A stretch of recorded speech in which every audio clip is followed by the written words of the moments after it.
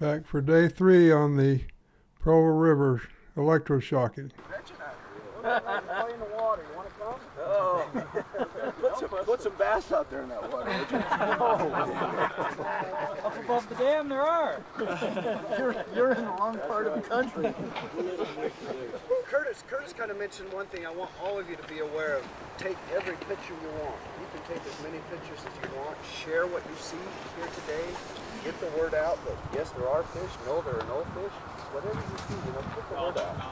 Most of the netting, or a lot of the netting, will take place with the guys that have what I'm calling the metal nets. Okay, we'll have 4 metal nets that come out of that electricity, and that's how the electricity is getting into the water, is actually right through those nets themselves.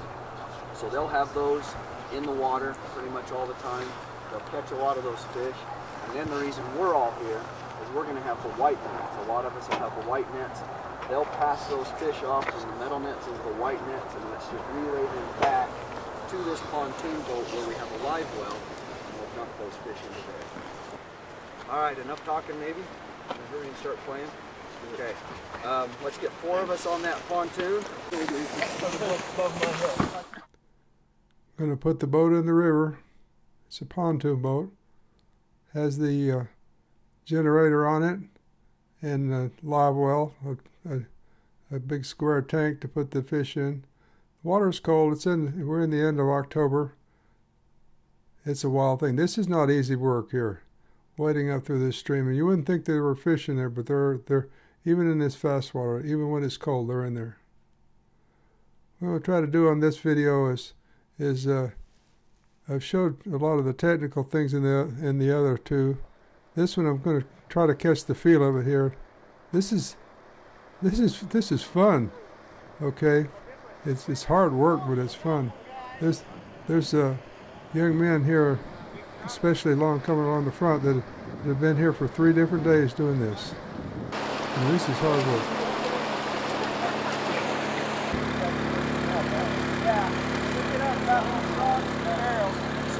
Working up around the corner here, you'll probably recognize this. This is just below the Cottonwood Bridge. Cottonwood Bridge access. The first corner hole, which is a good hole. It's a lot better than I thought it was, though, considering the fish that are in it. Working the way up through here. This is, we're at a fairly low flow here. It's not like the summertime. You couldn't wade through here in the summertime. There you go. But the fish are here. These brown trout, they're not migratory in this particular situation. They're pretty much staying at home. Working up through here with these electric nets. Tons of fish, and then we get it, put it in white nets, and transfer it over. Even little ones, little sculpins.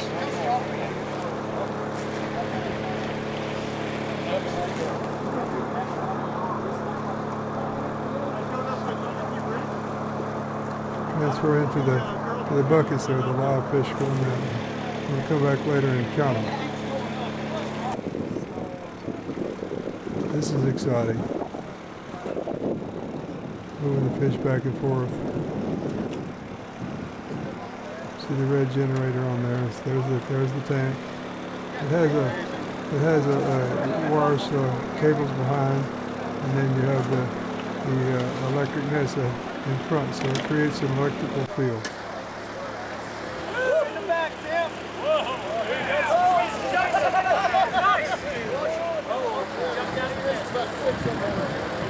I need that for a second.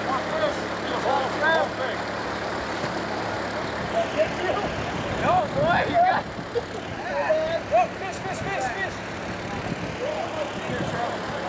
That was so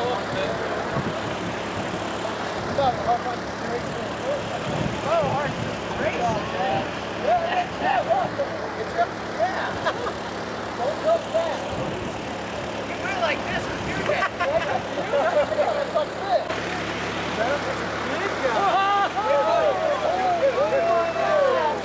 Nice one.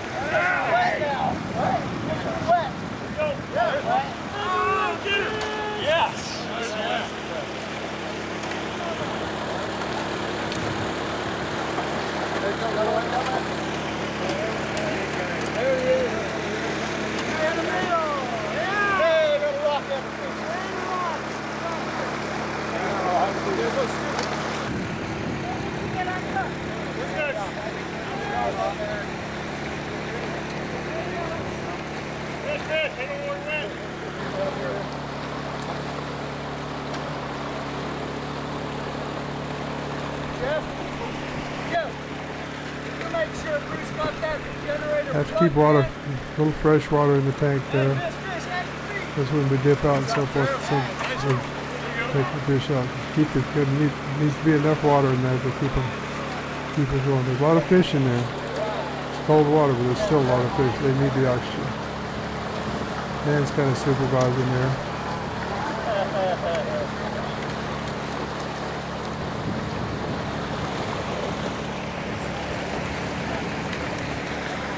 Not easy work pulling that boat up against that current. Not easy work working on the side trying to catch the ones that the wire nets miss either. Don't get them all. Had to make 2 passes today, and we're just showing 1 pass here, but it's really a composite pass, if you will. But just wanted to show the different aspects of it. There's the Cottonwood Bridge, we call it. Working our way up towards the end of the situation.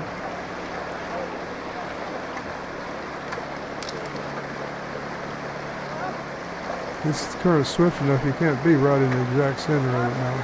Having to work up the edges.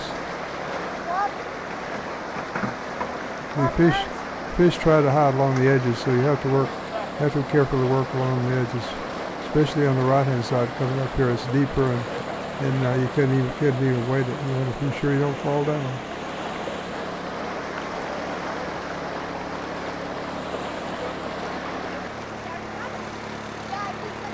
There we're in the thick of it there now. Tough going.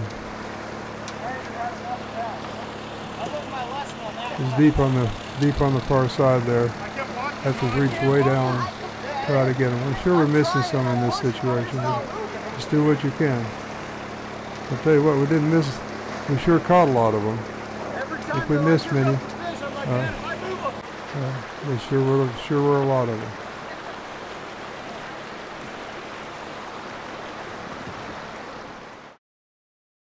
At the end of the run here now, and now it's time to count. 408 whitefish.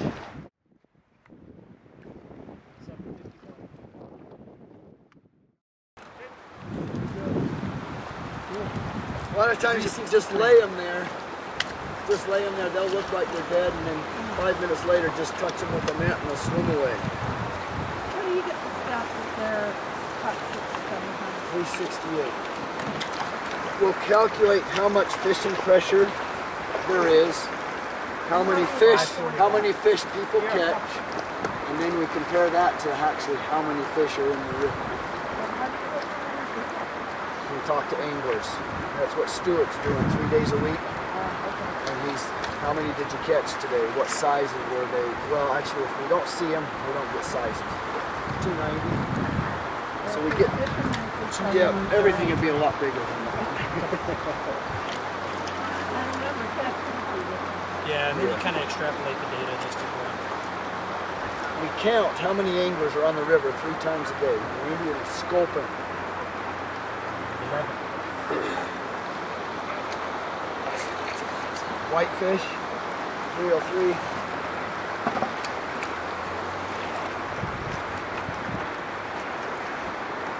Brown, 422.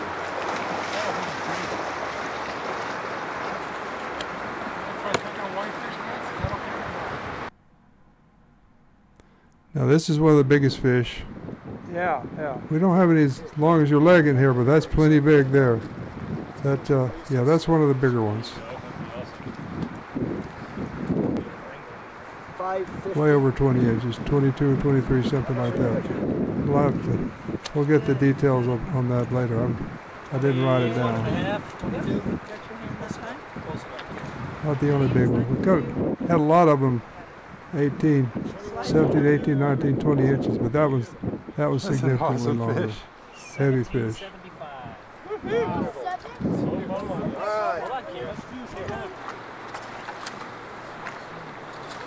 Got to keep good records.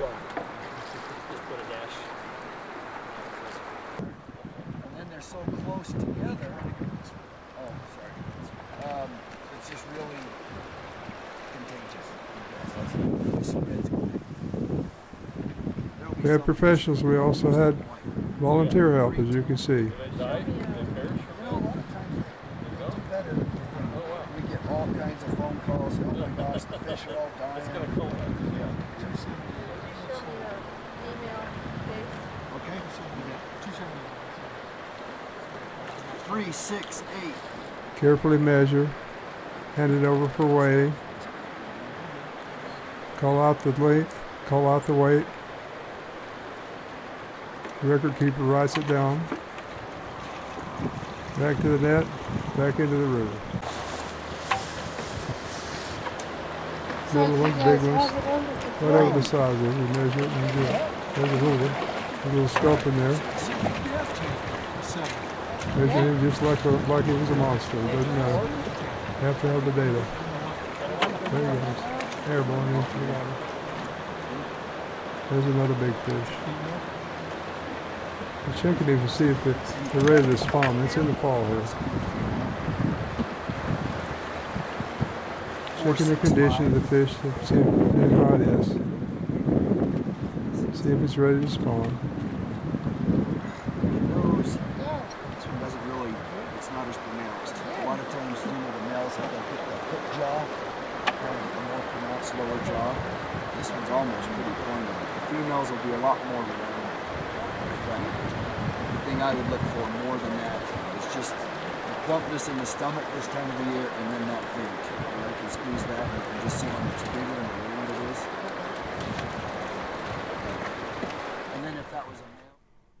There it is. That's the end of 3 hard-working but fun days on the river.